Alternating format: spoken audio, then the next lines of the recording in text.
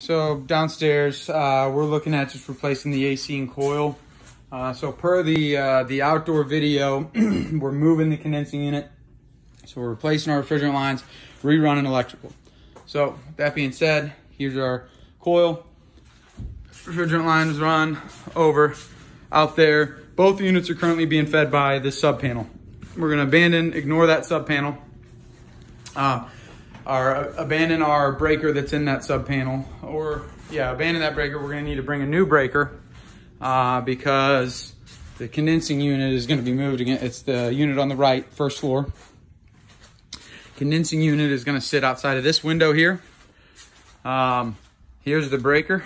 So it's an Eaton. We're gonna need to get an Eaton, either 20 or 30 amp breaker, but we got space on the panel. We're gonna run our electric right out here, run the refrigerant lines from our condensing unit, run them along up underneath the ductwork, or we can run them and get them right up here on this side of the ductwork, run them out over there. So we're gonna need a new disconnect, breaker, set the new condensing unit over there, refrigerant lines, B-width coil going on top of the furnace.